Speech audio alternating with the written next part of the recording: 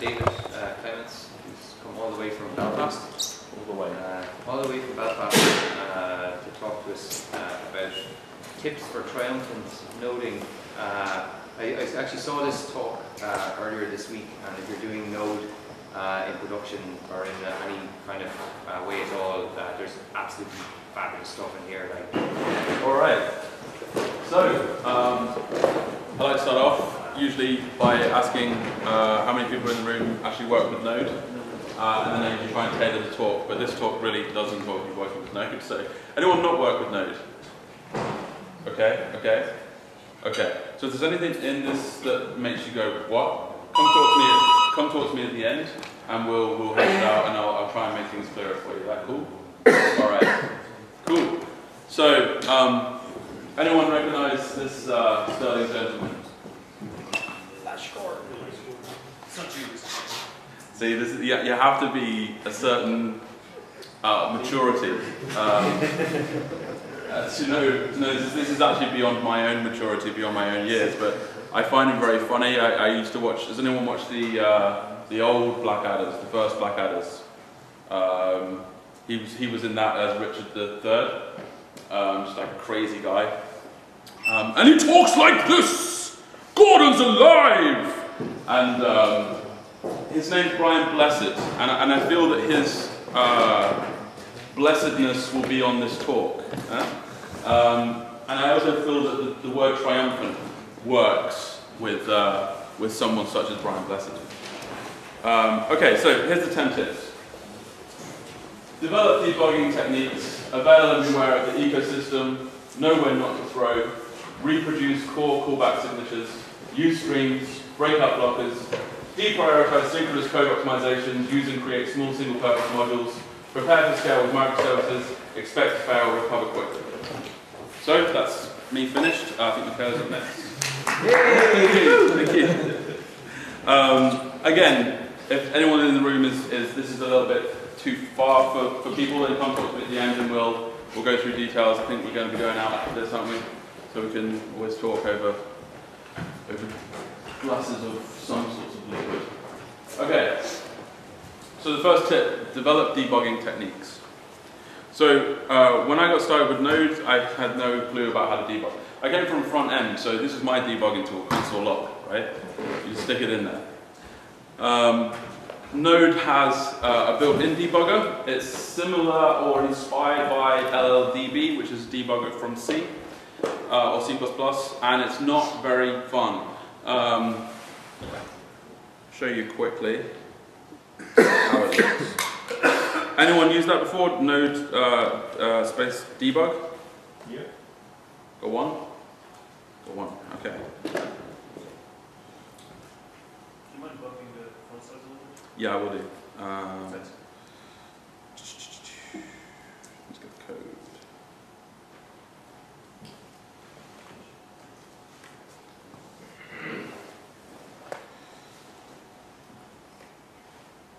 What have we got here? So,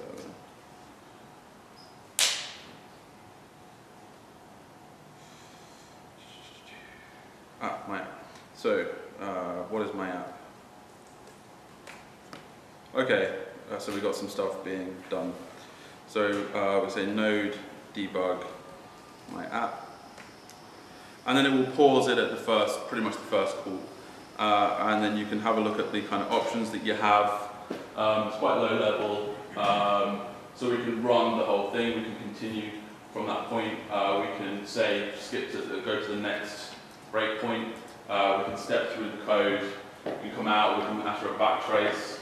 One that's pretty good for getting context if you've done a little bit and you kind of lost your context, like sort of done something like that. You say list, sorry, call it as a function, and you can kind of see where you are, and then we can say step to the next point, and yeah. So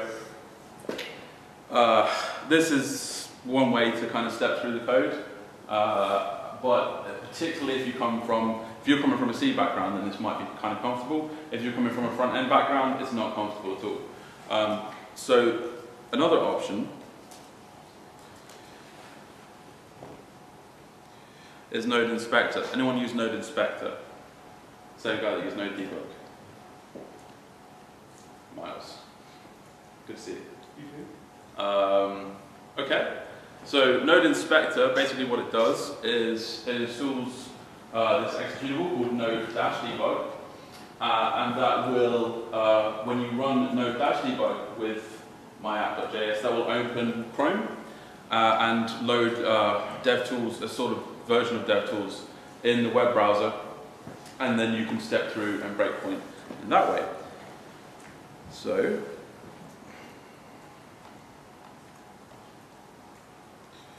do I have it installed? I do.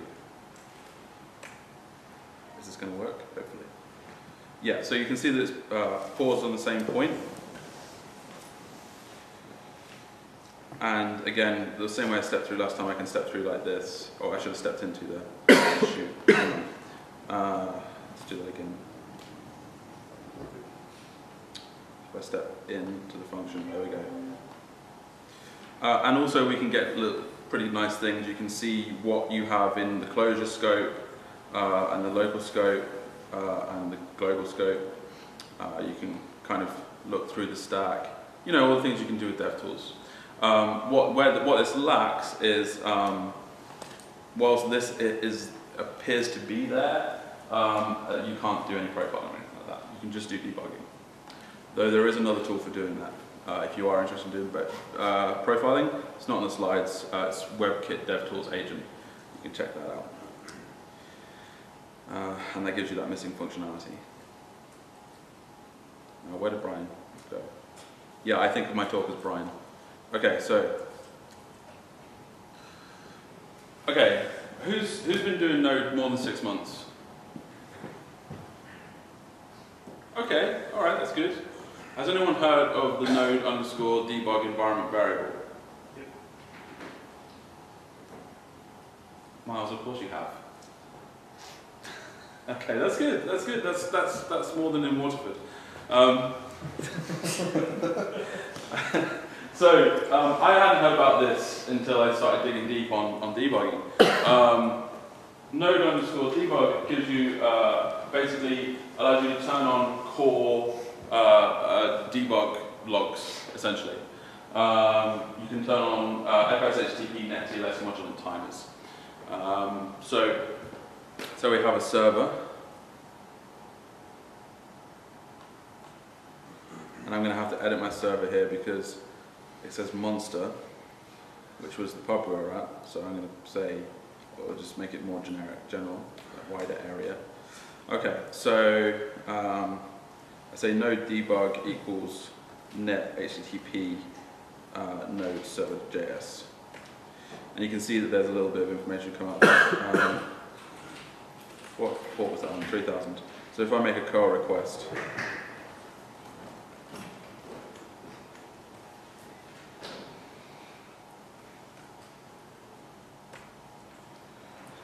and then we can see some kind of information that's coming through.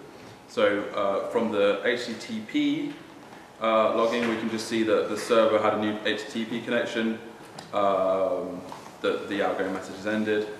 And from the net logging, we can see things like what the socket looks like once the connection closed. Yeah, some helpful stuff. One that's quite crazy is if I debug modules. Yeah, that one wasn't so crazy because I need an Express server really. Need something with more modules. If you're requiring a lot of modules, then you'll find that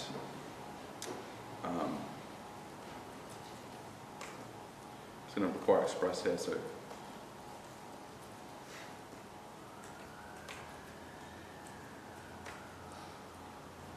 I need to install it.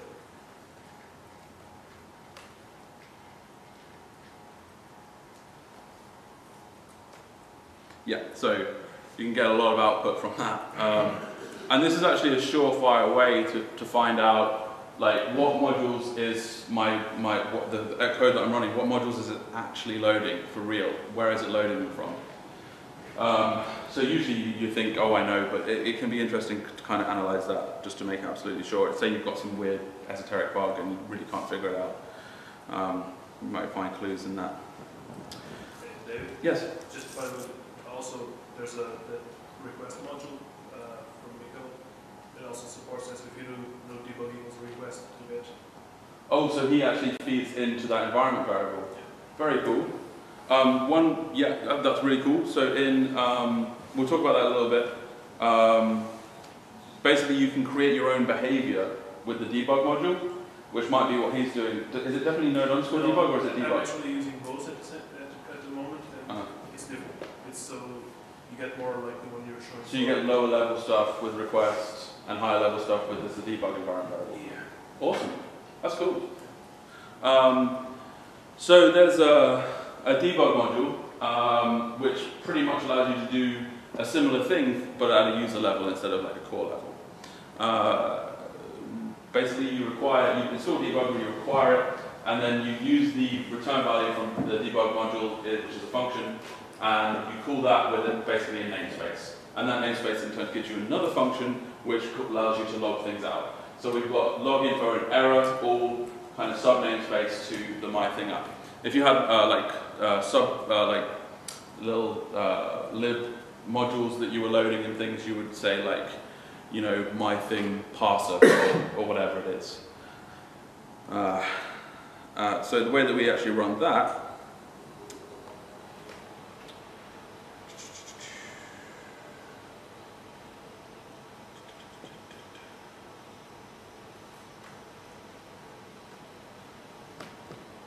instead of node debug, we use debug.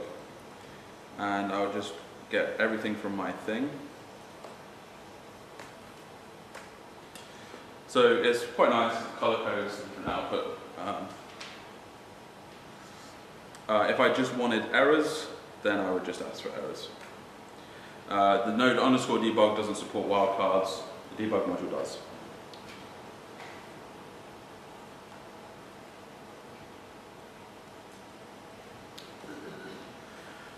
So you can actually get the default stack trace limit in Node is 10. So you can increase that limit because oftentimes you've got a dependency that has a dependency that has a dependency. You'll tend to end up with more than 10 frames to a stack when you get a stack trace. I believe the reason it's 10 is for performance reasons, and also like you don't want massive stack traces every time.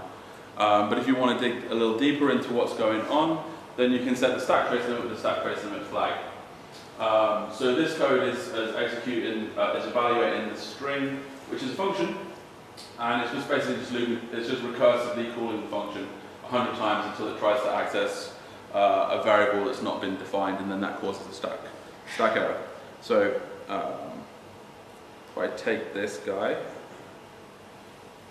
and execute him, and you can see we have the whole stack there. If I try and execute that without the stack trace limit,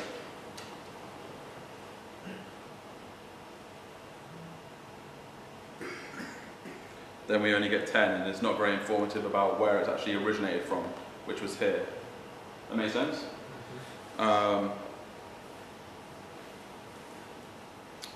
So you can also actually do this in process, which is nice. A couple of reasons you might want to do it in process. One, you can set it to infinity, which means you have unlimited stack traces.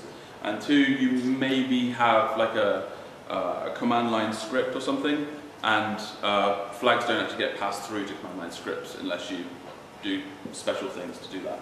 So it's just like an easier way to turn that stack trace limit on if you just need a quick look. So, anyone heard of Long John? Miles hasn't heard of it. Anyone heard of Long John? Okay, so Long John basically allows you to have asynchronous stack traces. So in reality, the way that a stack works is it's within a certain event loop. So JavaScript goes around in a loop like this, and then there's an event queue that builds up and it processes that queue, and then it goes on to the next tick. Whenever you make have an asynchronous operation, that is triggered in one tick and then processed in another tick. The callback is processed in another tick. So the triggering of that call and then the processing of the callback related to that call are in two separate stacks. And so you can have a stack trace, something's gone wrong, and there's only like 3 stack frames, And it's like, that's not right. Why am I getting a stack trace from a set time out? Well, it's because it's asynchronous. So what Long John does is it actually provides the thread between asynchronous calls, and it basically shows you where that call originated from, which is really nice. So don't use Long John in production. Either remove it before production, or you could say like if process.env doesn't equal production, then require Long John. All you have to do is require Long John in your process, and you'll get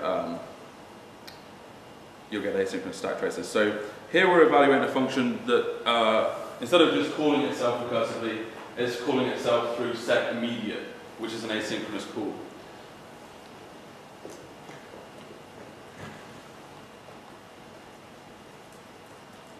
Oh. Just install it, sorry.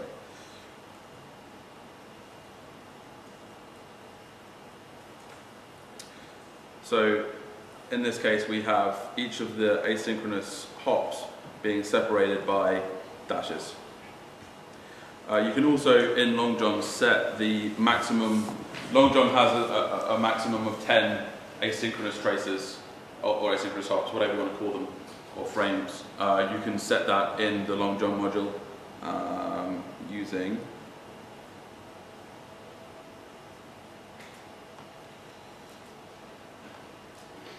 longjohn.async trace limit. So you can set that to a higher number, or -1 for unlimited. Okay. Okay, so this is something I wrote on the train on the way up. I call it cube stack, and it gives you nice stack traces. It gives you colored output or tables or JSON output. It also normalizes paths a little bit, makes them smaller, and then does something a bit weird with module paths to make them smaller. So here's an example. So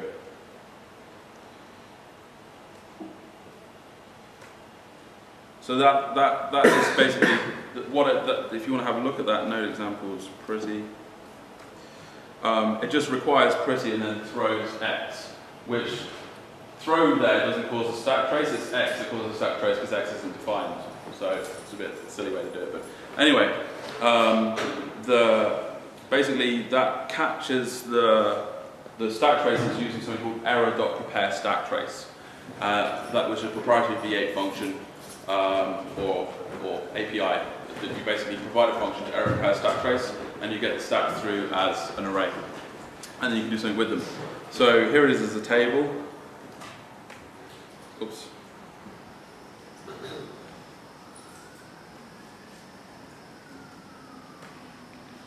And you can see it kind of normalizes the path here, because usually it gives you the full path, but if your current working directory matches part of that path, then it will just kind of normalize it to a ./ so you get a slightly shorter thing. So it kind of lays out the information a little nicer. You can also make them longer. Here's a module throwing as a table. So what we do with modules is I put a little diamond in, because otherwise it would be node modules /node modules /bar /node modules /bars /index, and like you're going way off for like something that's kind of like, yeah, I know node modules, okay? So in this module, the diamond represents the node modules folder. Yes? Can I ask a question? Yeah. If you're using this on your web application, you get this, but what if there's an acceptance thrown in a different module or something? Yeah, so this is an example of a sub-module throwing. So the throw actually happens in index.js of foo bar baz. Okay. So it works in, and here's another thing that it works with as well. So if I go in just to a REPL here and require cube stack, we'll do a table again. And then I do a console trace. Still works. So it ties into, so it basically ties into, let me see, I've got like a bit of a plugin architecture going on, so you can create HTML stack traces and send them off somewhere if you wanted to. It ties into this error prepare stack trace. as I say, is a V8 method that it's a V8 API, and you supply this method where you get the error and the stack, and we basically map through the stack. And when each of the frames that come through the stack have their own special API, which isn't really documented anywhere. You have to kind of look at the C code to find out what you can actually call. But you can do things like get the arguments, which I haven't put into the stacks yet, but you can get the arguments that were passed into a call, which you don't get in normal stack traces. The other thing that we do with this is if there isn't a function name, then it outputs the function signature. So then you still have like a good idea of what's actually happened. So let me do one of these old guys. So right at the top here, this function doesn't have a name, but we can see that's actually the function that Node wraps modules in. You can see it's got exports require module _ file name. And down here, right at the bottom, there's another function. So yeah, check that out. I think that's kind of an interesting thing to look at, because I wrote it. You can also have JSON output and pretty JSON output, and again, you could maybe pipe that JSON output somewhere else. So it could be used for, say, post-mortem analysis. You record your stack traces as JSON, and then you can create some kind of awesome web interface for looking through it like that. Okay, so function de-anonymizing, this is something I wrote as well, a little module. So you can have a stack trace, but if functions aren't named, you just get a bunch of anonymous functions. So you can have like a stack trace of 10 anonymous functions, you've got no idea what's going on, and you've got to look at every single one of those individually by line number and just kind of try and figure it out in your head. And it's not really a good sort of view into what's going on. But there's problems with the prevailing advice is name all your functions, and I'll tell you that, you should name all your functions, but then you have something like this, set timeout. What do you call that? It's just a little piece of work, a little thing you pass into a set timeout, and usually it's so generic you don't really have a good name for it. So the other point is that you'll often be working on other people's code and people don't name their functions. I sometimes don't name my functions, I forget. Or if I'm using a map function, when you're dealing with lambdas, which is using a function as a lambda, say passing it into map or for each or filter or reduce or anything like that, doing functional programming, you're really not thinking about naming the function.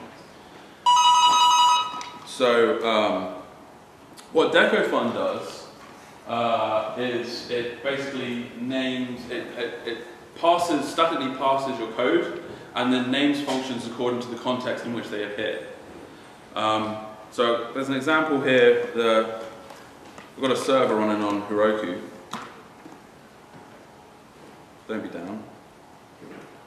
Don't be down.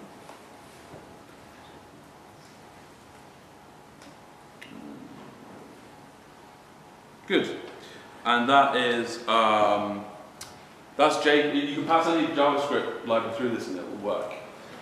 So it names the anonymous functions in the actual jQuery library. So, so here you have jQuery function as var jQuery line 73.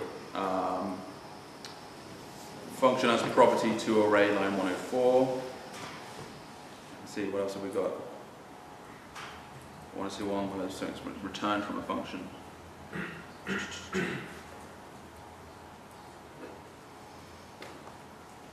Here we go. Return function returned from create input sudo line 944. So basically, when you get a stack trace, you're like, oh, so it's returned from that other function that has a name, and you get a little bit more context about what's going on. So it's not just a server; it's a module you can download and you can use absolutely free.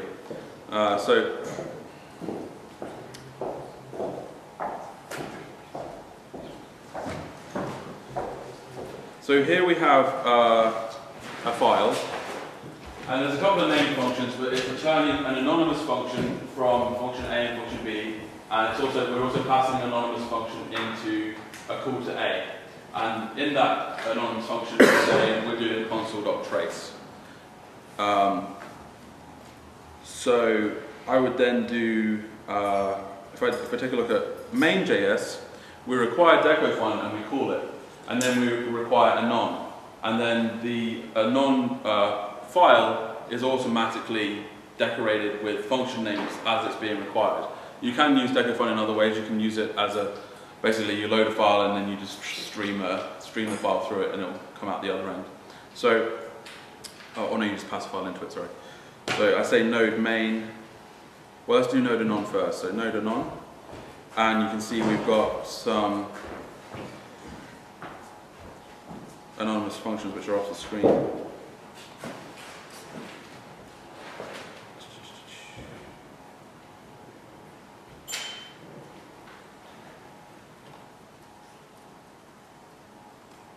Those long file names are kind of thrown off a bit. So anyway, I don't think it's even putting any function names out. It usually used to do anonymous functions. Maybe no, I'm using IO.js there, so it's maybe changed a bit. So when we run main, we can see that the function is passed into A line 4. There's a function return from A line 10. A function return from B line 14.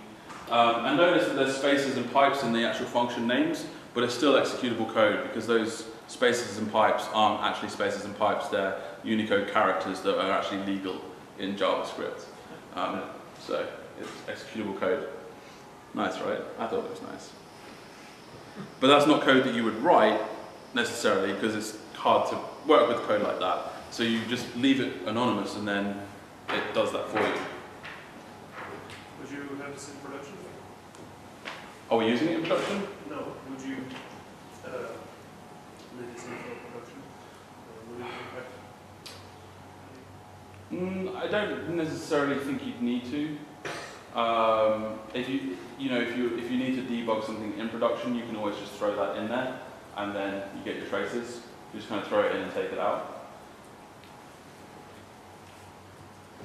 Yeah, I mean, yeah, I don't know what the implications are of having like Unicode characters. Like, so for instance, particularly if it's a script you're delivering to a client and it's an old IE client or something, it will choke on the Unicode characters. Probably. Okay, tip number 2. How are we doing for time? Avail and beware of the ecosystem. So here we have Brian saying, avail! And so, everyone knows about NPM, right? Mm-hmm. Okay, use it. Beware! So anyone can publish anything to NPM. You've got to learn who to trust, figure out who's trustworthy in the ecosystem, how many other modules depend on this module. That's a good thing to look at. Does it have a shiny website? That's very important. It's actually sometimes not a good thing, because if you've got 1 or 2 developers working on a module and they've got an amazing website, maybe they should have been working on the module. If it's a big company, yeah, fine, but some of the modules we use are actually really well written by like just 1 developer. Node.js.com, excellent resource, pulls a bunch of metrics from various sources to provide a confidence level for a module. So it pulls metrics from GitHub and different places to work out, to try and provide a better confidence level. So Node.js.com. Global modules, npm g install, are you crazy? So how many people install modules like a global module using sudo? Yeah. See, because we don't think about it, but the thing is, you're installing something as root from essentially an untrusted source. And some of the reason it has to be sudo is purely because it's stored in user local bin. So we can fix that. It's only occasionally necessary to have something in user local bin, or to have root privileges for a module. So the end module manages Node versions. It would need root permissions to install versions of Node, so you'd have to run that with sudo. And if you run it with sudo, then root only has certain paths that it has access to. You could change that, but you don't really want to get messing with that. Phantom.js also needs to be run with root permissions. I don't know why. Okay, so the way you can fix it, and these slides are online so you can see this. I'll tell you where they are at the end. You make a folder in your home directory. You say npm set prefix to that folder, and then you add that folder to your path. And now when you install a module globally, you don't need to use sudo, and then if you have a multi-user system, everyone has their own set of global modules. For edge cases where things like n need to be run with sudo and they need to be in user local lib, just set up a soft link from that to the home directory. Except in a multi-user system, in which case you might want to like copy it over or something. Okay, know when not to throw, or when to throw. So when to throw. Throw to flag developer error. Someone is using your module's API incorrectly. Throw from the command line or build tools if necessary, which is kind of equivalent to developer error, so they've used your tool incorrectly. When not to throw. Don't throw from a service. Never throw after initialization time, that is. Never throw because of bad config. Notify and revert default instead. Never ever throw in an asynchronous context. If you throw and you use it, one of the reasons you don't throw in an asynchronous context is because try-catch can miss asynchronous operations. It can miss them out. So you can't even catch that, so your server's going to die.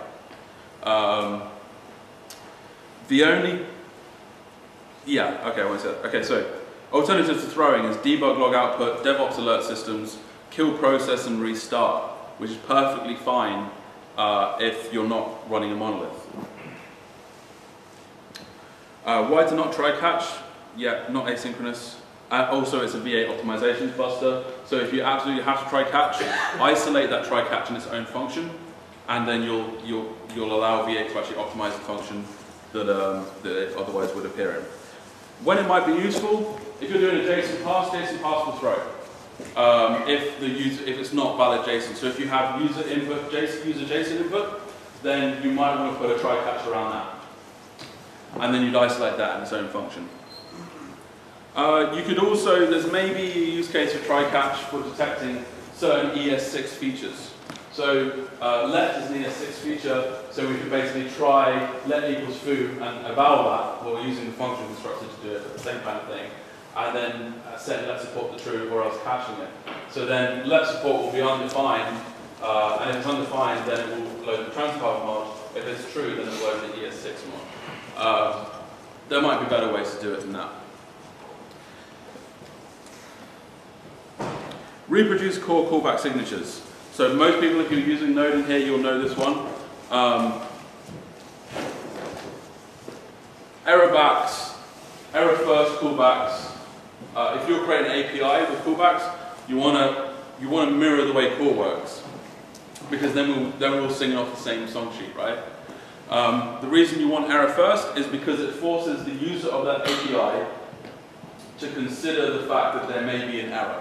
If you put error second, they can ignore it.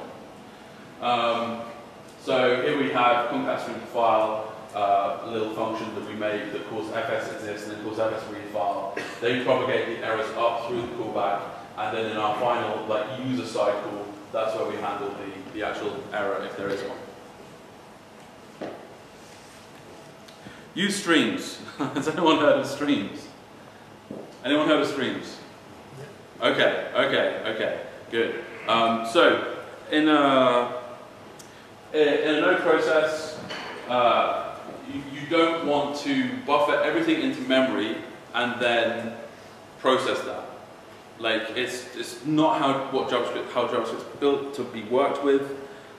It's also, if you've got a lot of data to pull into that process, you can't do anything until all that data is in. It also blocks your event loop, so if you're doing anything else in that process, then it's going to have to wait, including client requests and responses.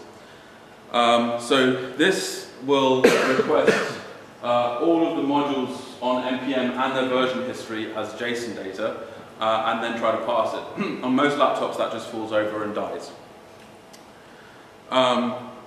This uses streams to incrementally process the data. Here we use JSON stream.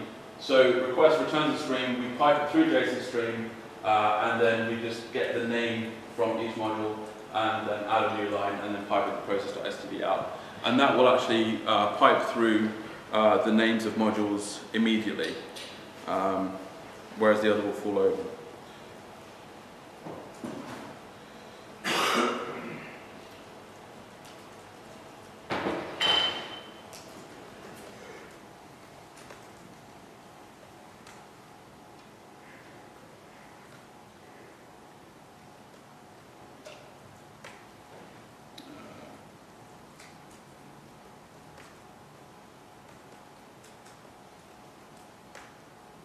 There you go, straight away. Whereas the other one will block until it's loaded all the data, and then it will probably fall over before that, and then it would output the thing once it's processed it all. Okay. I'm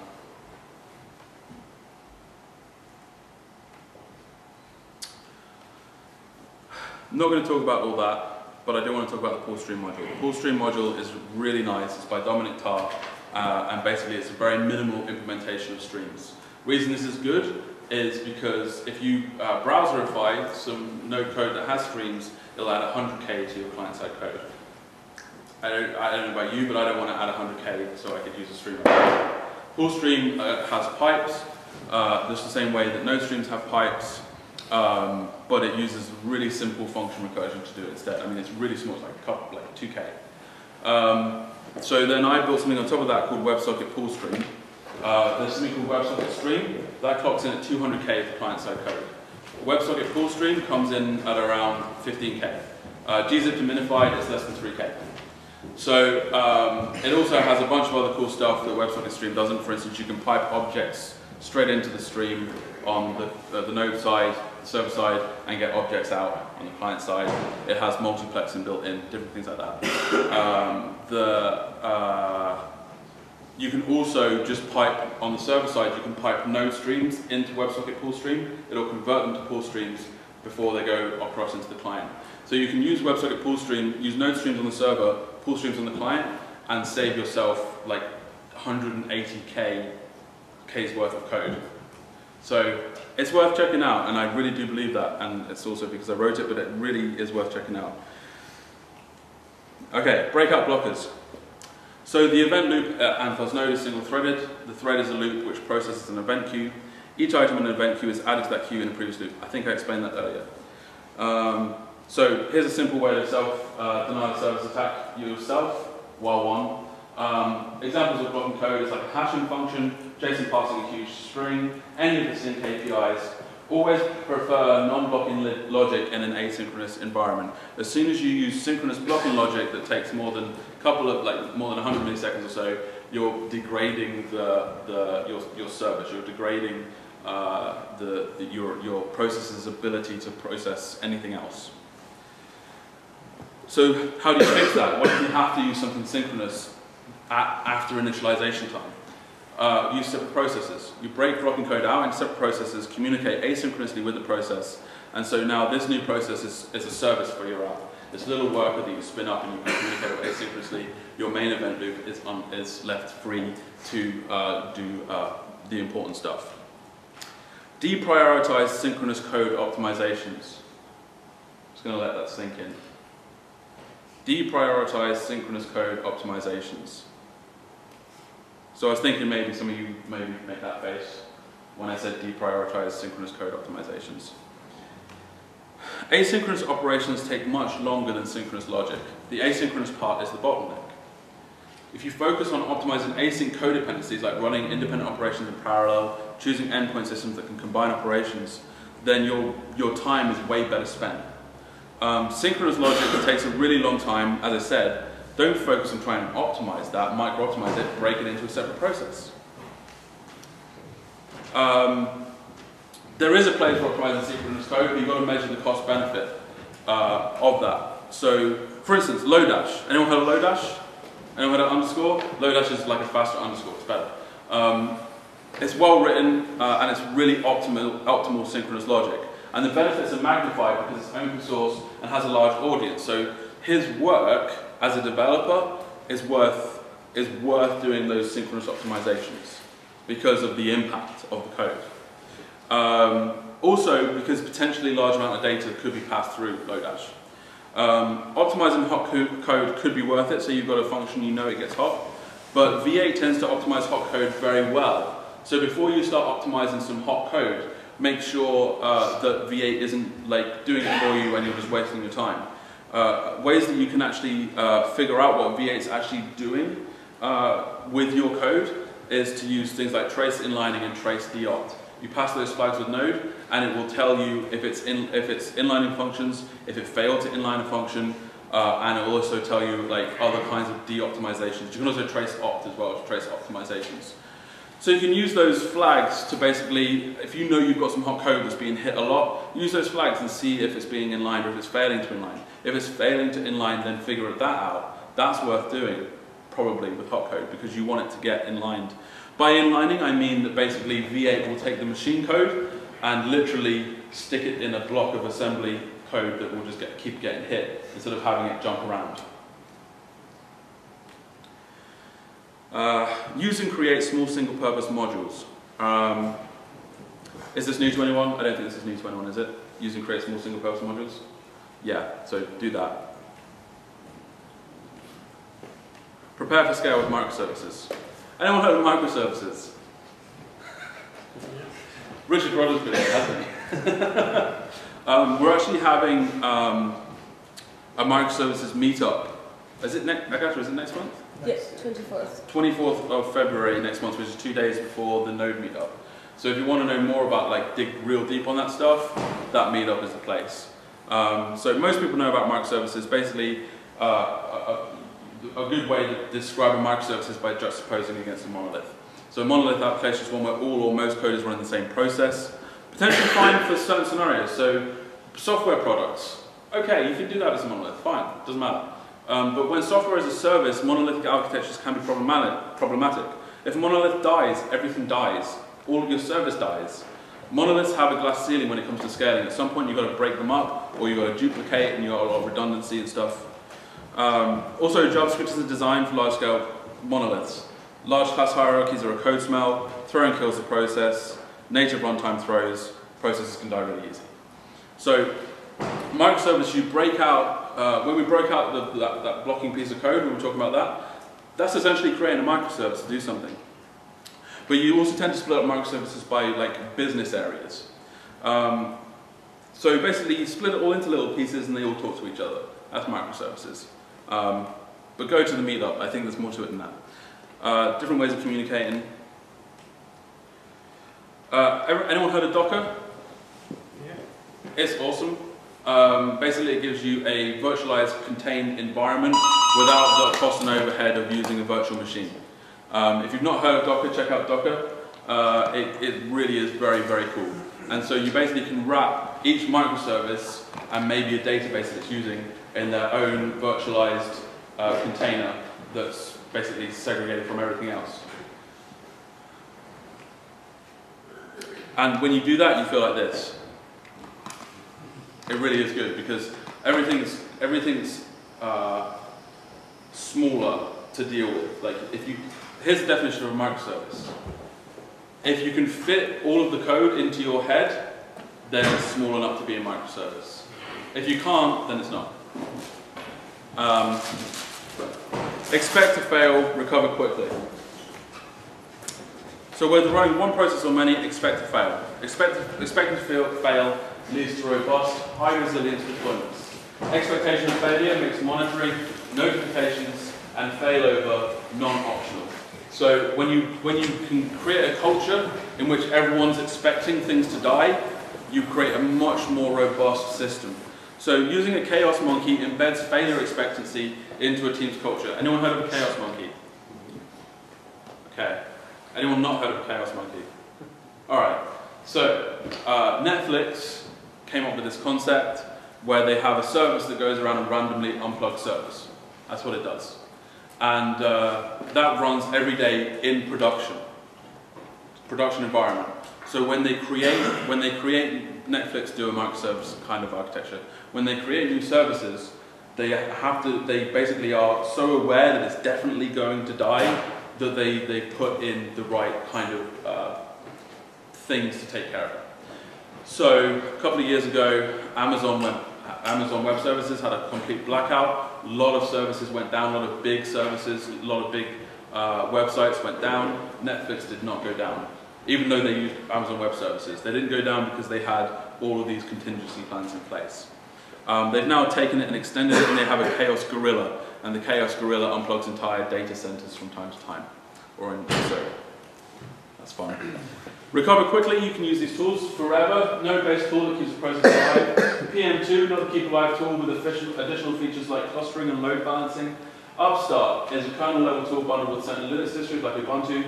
You get higher quality monitoring in the unlikely event that Upstart fails, it causes a kernel panic and the whole server must restart. So with Forever and PM2, they're node processes. If they die, your monitoring dies. With Upstart, it's a kernel level process. If it dies, your server's dead and it'll have to restart, so it's a much bigger deal. And it doesn't tend to fall over. So something like Upstart is a good choice. Monitoring tools that work at a kernel level, good choice. Uptime Robot and other services like that, they'll ping your URL every 5 minutes and then email if they don't get a response, or text you. Those can be helpful. Even for personal projects, Uptime Robot's great because it's free, but there's enterprise versions of the same thing. Nscale. Anyone heard of Nscale? Yeah. Nscale does entire deployment monitoring. So it will monitor virtual machines, containers, remote servers, Amazon Machine instances, so on and so forth. You basically describe to it, this is how my deployment looks, and then it can basically compare your live running deployment to what your deployment is supposed to look like. And if it's not what it's supposed to look like, then you can say it's NSD system fix, and it will generate the commands and then run those commands to bring your deployment into line. Really, really nice. It's got some other cool stuff as well, like version history and revision control on your entire deployment stack, not just a single thing. Avoid downtime, use failover to avoid downtime, spin up multiple instances, and load balance. Nginx works well as a reverse proxy. Finn? Okay, so is the pizza here yet? Okay, well I'll just, that's not going to work. I'll just finish with this video of Brian Blessed, and then Yeah, they're here. there's the pizza.